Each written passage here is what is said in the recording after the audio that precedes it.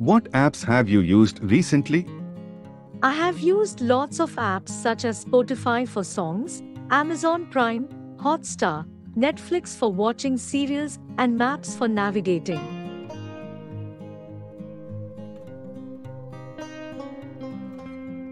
What apps would you like to use in the future?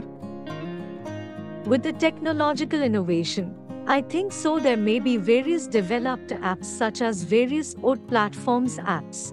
And I also think that in the coming year people will be more fitness freaks, so they will make some apps which will count calories as well as steps and daily exercise.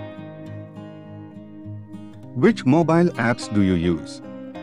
As I said earlier, I use lots of apps such as Netflix for movies and series. For music I use Spotify, whereas for shopping there is Nyakka, Myntra and so on. Which ones are popular in your country? All series, as well as shopping apps, are popular in my country. I think so. It depends on the person and interest to use apps they want.